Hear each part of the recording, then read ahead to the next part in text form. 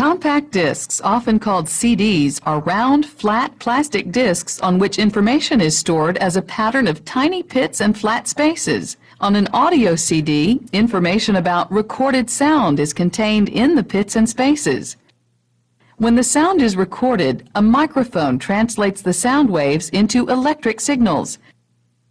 These signals are then divided into segments by electric circuits.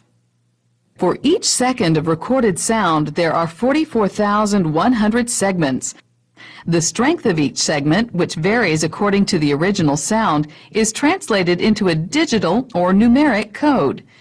In this code, each sound segment is expressed as a series of electric pulses representing ones and zeros.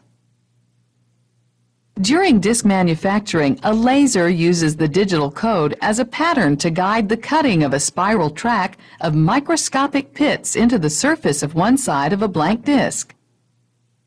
During the mass production of CDs, this pattern of pits is pressed on plastic discs.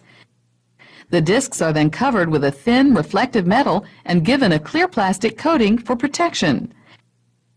During playback in a CD player, a laser reads the pits. As the CD spins inside the player, a laser beam shines on the underside of the disc, which contains the pit spiral.